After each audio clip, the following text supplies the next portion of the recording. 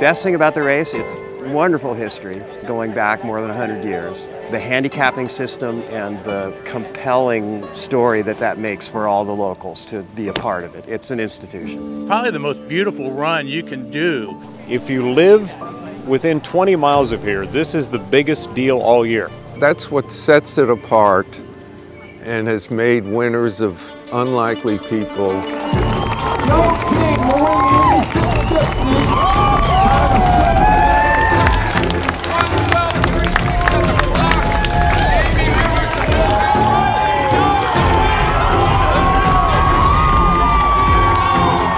You know, there's a million stories. It's just something that's so special. There's nothing else like it.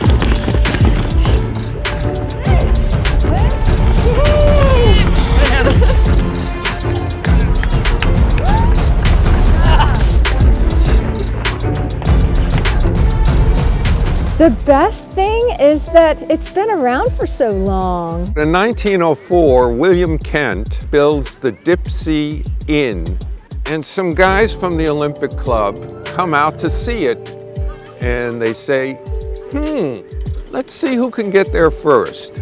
And they made a race out of it.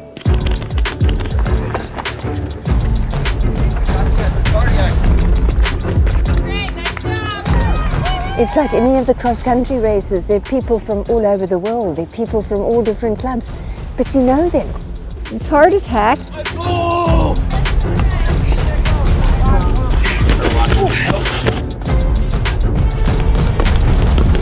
It's a lifestyle. Most of the entrants are locals. They know that they're part of something special. It's participating in this race with so many other people. It's nature's most beautiful course.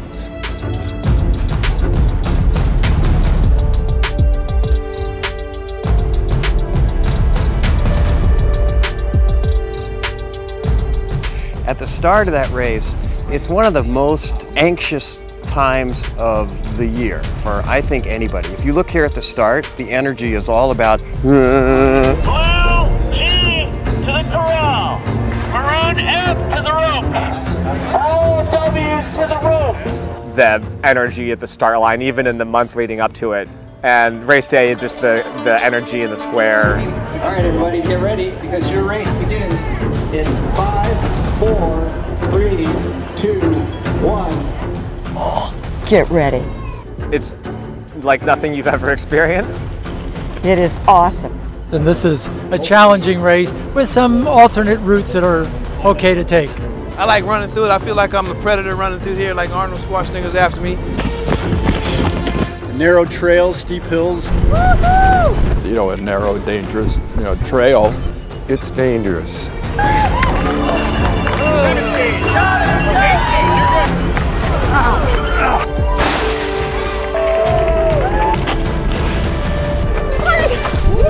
It's the hardest race in the universe. You can't be a wimp. You can't think you're going to fall. You can't be a wimp. As people may know, it's a handicap race, so you get head start minutes based on your age and your gender. 2, 1, go!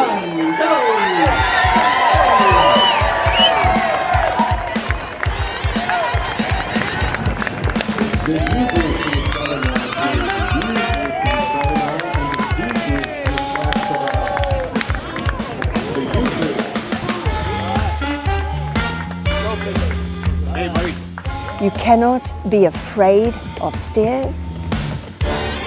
And then the advice is the stairs, they can't make your race, but they can break it. All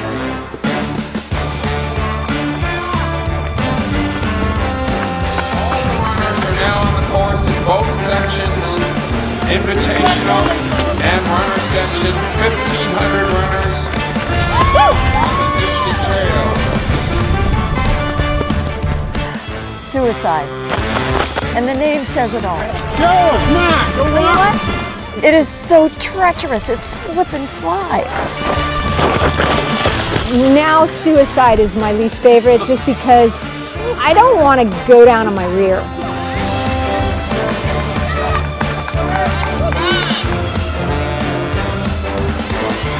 Dynamite, there's always traffic. It's hard, it always backs up. There's a lot of on your left.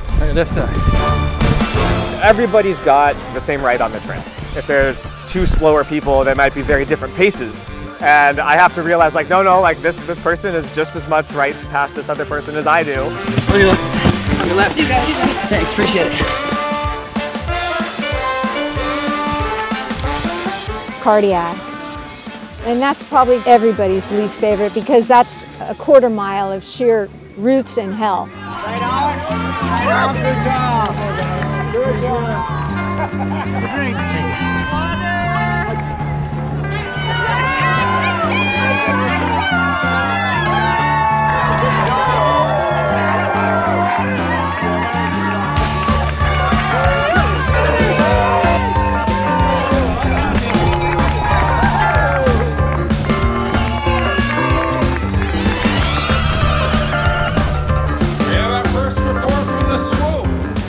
How do you get down to swoop? Where do you put your feet?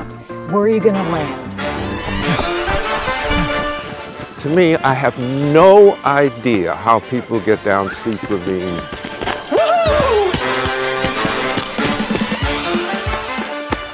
Patty, take me on the left. Here we go, here we go.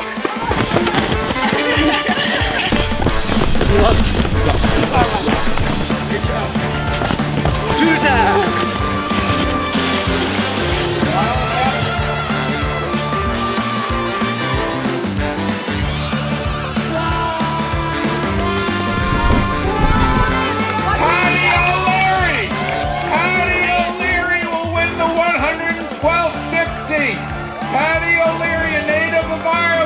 Second last year and will win has won the 112th Dipsea.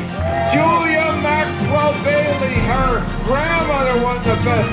Two-time champion Chris Lundy, two-time winner Diana Nelson Fitzpatrick, Clara Peterson. Wow, Audrey McLean, 17 years old.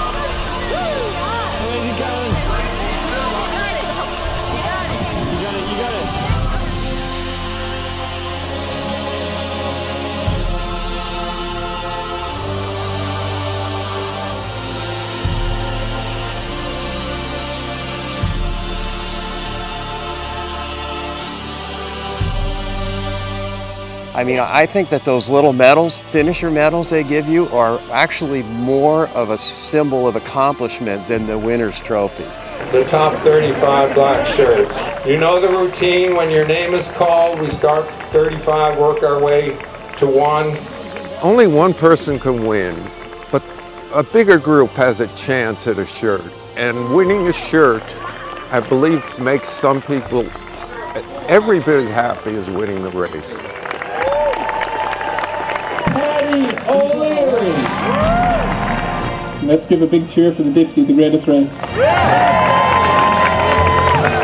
I mean, the volunteers, they come back year after year. Families have grown up here. The runners appreciate the volunteers, and they show it. Everybody that gets involved with it, they enjoy it. It's like a family.